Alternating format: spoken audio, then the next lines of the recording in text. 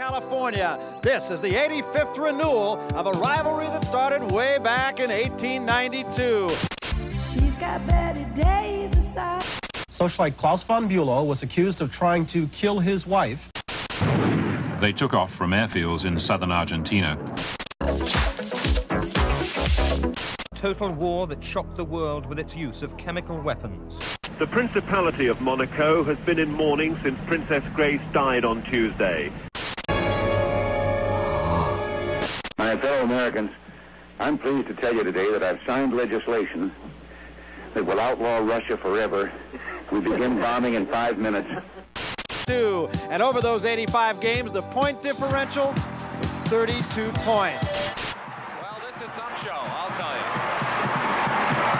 And now, the Bears in a seemingly impossible situation. They have only one timeout left.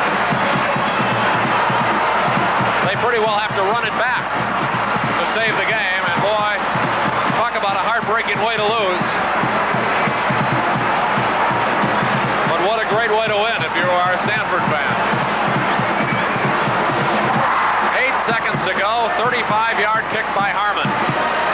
It'll go right up there with Langford's kick in 74, which was further, of course, a 50-yarder at the buzzer.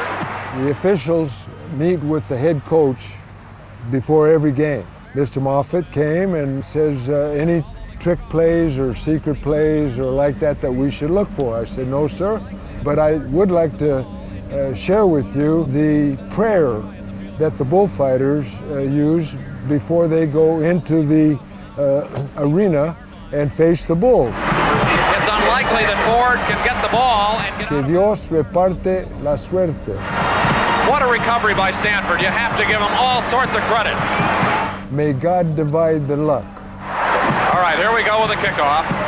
There's 4 seconds left on the clock. This is the final play. The final play of the game. It's the final play of the season. Harmon will probably try to squib it, and he does.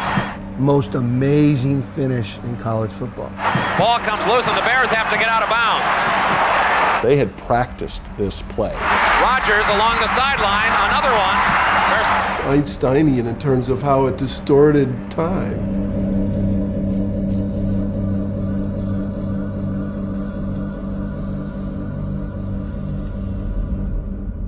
God said, should I have an earthquake strike? They get it to Rodgers. They give it back now to the 30. They're down to the 20. No, let's just send the band out. Oh, the band is out on the field. Truly unbelievable. He's going to go into the end zone. Nothing like this has ever happened. He's going into the end zone. Never going to happen again. Will it count? Are they going to call it back? The Bears have scored. Was it real? There were flags all over the place. Utter disbelief. In my heart, I was truly, truly devastated. You have a dream, and the dream is suddenly just in a split second. I mean, it's gone, and the dream may never come again, and hasn't. The Bears have won. The Bears have won. Oh my God! The most amazing, sensational, dramatic, heartrending, exciting, thrilling finish in the history of college football. California has won the big game. We just made college football history. But I have never seen anything like it in the history of I've ever seen any game in my life. The Bears have won it. There will be no extra point.